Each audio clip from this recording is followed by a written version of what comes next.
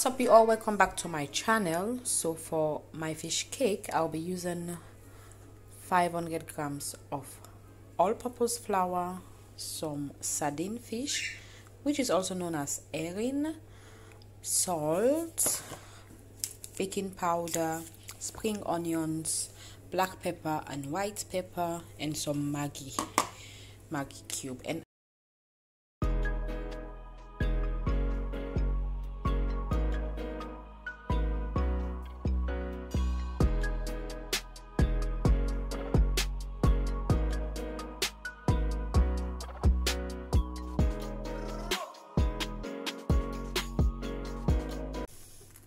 preserving food in those days was very difficult because there was no electricity.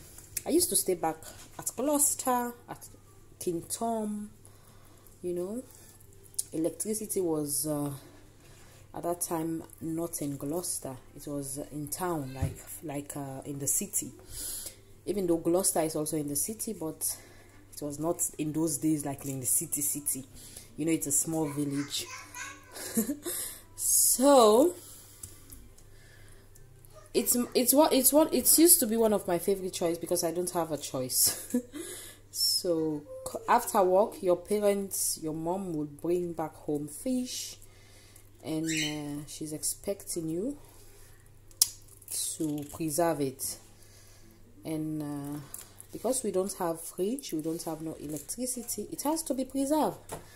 So these are some of we clean the fish. Either we fry it or we dry it, one of the two, to keep it. Anyway, either you fry or you dry. So in the evening, this used to be our Netflix. Cleaning fish used to be our TikTok, our telephone, our tablet. You will sit in the evening after doing your homework from school. You will start cleaning fish and putting it outside for it to dry. We use fire at that time, and you don't have to go out or go inside until the fish is dry, because immediately you go inside, we used to have dogs, not even one, dogs. They will, or cats. I want to say puss. Yeah, it's also puss. Yeah, we used to have cats and dogs all over the place.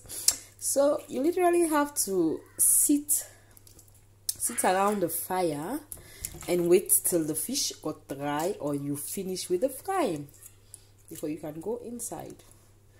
So this used to be our evening walk. Yeah, we don't have a choice.